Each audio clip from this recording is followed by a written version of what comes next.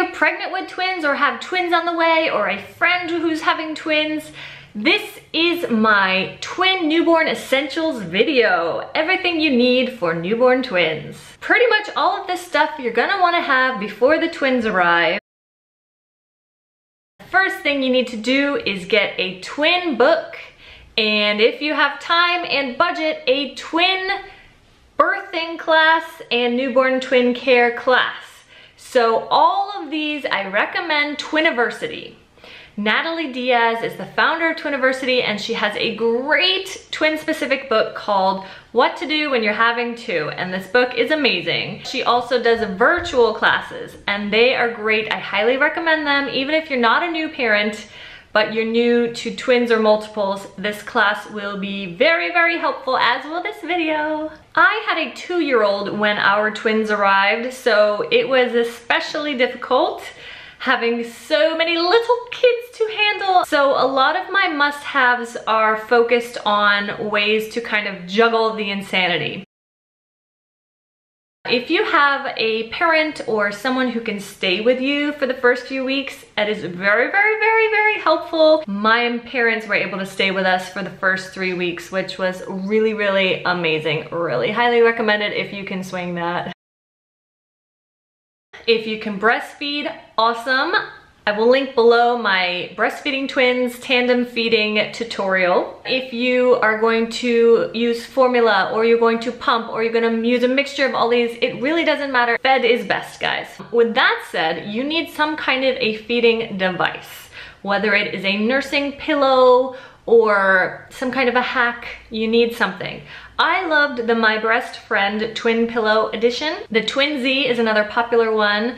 Twin Z is especially great if you had a C-section, or you can use it as a tummy time kind of lounger for the babies, or you can lay them in there while you're bottle feeding. That's really great. If you can swing getting both pillows, I recommend it. Check your local twin groups. You can usually find them for really, really cheap used, and you just wash them and ready to go. You also need burp cloths. You can use any kind of absorbent towel. They don't have to be these really expensive, cute, specialty made Etsy burp cloths. I mean, like, whatever. You need them for nursing, for covering one breast if you're only nursing on one side. You need them for burping. You can use them, roll them up to prop the baby in a position for when you're feeding them. They're really handy. You get tons of these. Baby carriers. I was never able to figure out how to get both in a wrap. Some people can, and it's amazing, but I wasn't. So I got the WeGo twin carrier, and it's really cumbersome to use, and it's heavy, and for me, maybe it wasn't fitted properly, I don't know, but it just felt like they were hanging from my neck. Not comfortable. But when I got both babies in there and they were like fussy and nothing I could do, because you can't really hold and like properly soothe them with 2 arms, you just can't. So I would put them both in there, and like instantly they were comforted and quiet and would just like fall asleep. And it was like magic. For the first few months, I used it a couple times a day to calm 2 fussy babies. So I really recommend getting that. They are expensive. I think they're almost 200 bucks. But again, check your local twin group, because I got ours used for, I wanna say 75, and I used it for 4 months, and then I sold it for the same price. The next carrier I got, the TwinGo carrier. We used it from about 4 months. It's a tandem carrier for the front and back, or you can split it up and 2 people each wear a baby. Love, love, love this carrier. It's got a hood. The fit of this one was much more comfortable than the WeGo, which was just on the front, 2 babies. But this one is like balanced front and back. It's still kind of, it's tricky to learn how to wear it, especially to get them on the front and the back. It's scary. You gotta do it with a partner at first. Pretty much everyone should have a twin stroller. Now, I was in the city without a car, so I got like really nice luxury kind of stroller. I love the Stroll Air side by side. I also love the Even Flow Pivot Expand. That one, it goes single to double, back to single, really easy, and it also can carry a car seat. I think it comes with a car seat actually. I've done reviews on both of those strollers, so check the links in the video description. If you are driving, they have the snap and go strollers. So basically it's just a frame, and then you take the baby in the carrier and you just snap it into the stroller. So that's really convenient if you're driving and you don't really need a real stroller. A lot of people ask about cribs. Should the babies share a crib? How long should they share a crib? Should I get mini cribs? Blah, blah, blah. I think it's not officially recommended for them to share, you know, SIDS and all that risk. As newborns, we were still using the Rock and Play for the first month. That was before it got recalled as dangerous. It was something about the airway. They could get into a slumped position and asphyxiate. So scary. Don't be using those. We loved ours. We didn't know they were dangerous at the time. So now you want to use a flat cradle if you want something that is like reachable from your bed kind of thing. I don't think a mini crib is worth it because they're so small, they don't last long enough. And then you've got to like be like, okay, well now I need a real size crib, now what? So just go straight from the cradle to the real crib, or skip the cradle and just use a real crib, and 2 cribs. 1 baby in each crib, boom, done. You can get used cribs, totally fine. We got used cribs, but I really recommend new mattresses. They need to be really firm for a newborn and a young baby who might, you know, at 2 or 3 months, they may end up rolling over onto their tummy and they can't get off of their tummy. So if they're like face into it and it's firm, they're still able to get enough oxygen around their face, okay? But if it is not a super firm newborn mattress, they might kind of like squish into it and rebreathing their air. It is not good, guys. I really love the more natural ones. We love Naturepedic. We love Lullaby. Earth has a breeze cover, which is like a breathable, washable, but waterproof cover. I will link that below. Love that cover. Also helpful so that you're not changing when they like, you know, have a pee or blowout or spit up. Spit up is like all the time. So we love the waterproof, washable, they like tie so that they're not a danger, but they go on top of the crib sheet. So you tie them on and then you just change that one out, and then the whole rest of the bed you don't have to bother changing every time they have, you know, spit up or something. So I will link that below. Those are amazing. When the babies are little, we found that they were very comforted with swaddles. And if you just want to do it with a swaddle blanket, old school style, good for you. But for me, they always just unwrapped and were so annoying. So we loved the swaddle. They Velcro or they zipper. So you'll find one that you love. Look at different reviews. You just want to make sure that they're roomy enough for the hips, because if they're too tight on the hips, it can actually cause problems for their hips. And then make sure you are careful with the weight and the temperature of the swaddle. If their hands are cold, it's not really an issue. Their hands tend to be cold all the time when they're newborns. Their circulation isn't great, but one way to check quickly if the baby is a good temperature is to just kind of like get down and feel their core temperature, their tummy, their chest. If that feels nice and warm but not sweaty, then they're pretty good. I love Happiest Baby on the Block. Dr. Karp is amazing. He knows everything about babies, guys. It was a DVD. We got it from the library. You might be able to find it online. It's also a book, but he has something, I think it's like the 5 S's about shushing, swaddling. I don't even remember them all, but they were really great. But the swaddling one, it's like for sure the babies like to be, you know, it's like they're just like in a hug. And you'll see they startle so easy.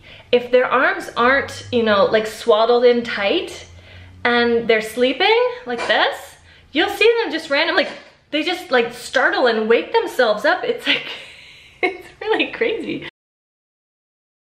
This is another controversial one, pacifiers. Personally, I think if you know your baby is getting enough to eat, meaning their hands are not tight fists and they're all cranky, okay? If their hands are like open when they're sleeping, it generally means they're getting enough milk and they're happy, then a pacifier can really help. But there are a lot of different shapes, and so I recommend maybe getting a few different shapes and having them ready to just pop in. And when you're first doing it, you may need to like keep popping it in because they don't really get it at first. But once they get it, it can be really helpful. But not everybody is team pacifier, so kind of think that one through. They really were helpful for us, but then breaking the pacifier habit around 1.5 years was tough. It depends on the size of your house. So we were in a tiny apartment. We didn't even need to have monitor. But if you're in a bigger house or something, or if you really want to have the video monitor, that would be helpful no matter what size of the house, really, because you could just check it from your bed. Not just for newborn, but also when they're getting older. You can, you know, talk to it also, like, it's okay, mommy's here, or get back in bed. Really helpful for us, our babies loved the swings. We got some really cozy swings that they swung forward and backward and sideways. So we got 2 of those. The thing you gotta be really careful with here is the time in the swing, because they kind of like lay there, and it's very easy if you're using them too much and you're not being really careful, they can get flat heads. So always watching the shape of their head from the newborn age, and you want to watch out also in the crib. With my first baby, I didn't even notice this. It was my mother-in-law who visited at 2 months, and she was like, you know, his head is a little like flatter on one side. Do you notice when he's in the crib, he only looks one way? And I was like, oh, what? And I felt like the worst mother that I didn't notice that. But it's things like this that you just don't know without the experience, right? So here I am to tell you, watch out for that. So it could be that they have torticollis or something wrong, or it could just be you're placing the baby in the crib in the same direction and they're facing the direction of your voices out in the living room or whatever. So if it's something like that, you want to make sure you're rotating them every time you put them down for a nap. So when they look towards the voices, it's not the same direction every time. And again, with time in the swing, if they're in the swing all the time and they're always looking one direction or forward, that can be a problem too.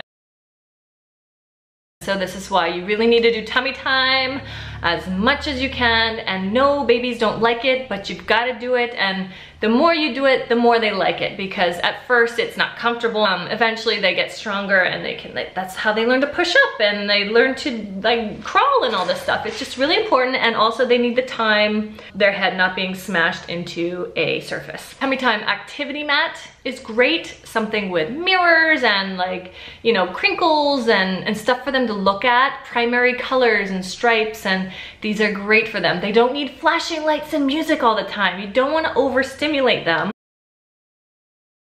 Even if you're not planning to pump, I really recommend getting a pump. I believe every health insurance will cover 1 pump per pregnancy. So check with your health insurance. They probably have a limit of the types you can order. You might as well have some bottles on hand too. You can get plastic, you can get glass. There's so many options. A lot of this is very similar for 1 baby and twins and triplets or whatever. You need a changing table or a changing pad of some sort. You could put it on the top of a dresser, you can do it on the floor, but think about your comfort and the baby's safety. So you don't want it on something that can easily slip off.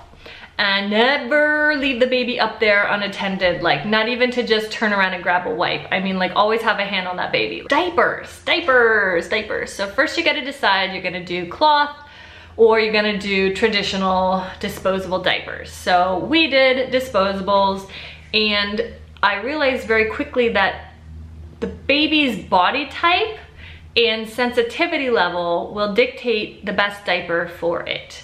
So I advise do not stock up on 500 diapers of 1 brand and 1 size, because that brand in the first day or 2, you may notice that baby gets a rash from it, or the baby's like poop is just like leaking out every time. So you don't know which one is gonna work. Personally, we loved Pampers, and I love the Huggies Natural Care wipes. Like they're all different. Some of them are too slippery and don't catch stuff, and some of them rip, and it's really hard to find. So don't stock up until you know which wipes and which diapers you like the best, and then know that they go between sizes pretty quickly.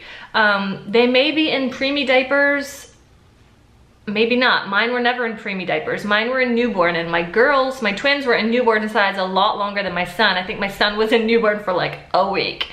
Either have a way to go to the store to get diapers frequently, or you can sign up for a subscription like Amazon or Walmart. You can get deliveries within a day or two. So there's really no need to stock up. Those are my big tips on must-haves for newborn twins.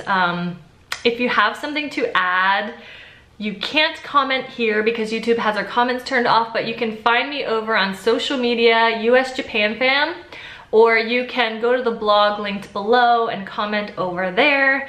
And good luck with your twins, guys. It's really hard and double trouble, but twice as nice and really, really special. And you are part of like, what, like a 3% club, right? There's not a lot of us out there, twin parents, but at the same time, there are so many.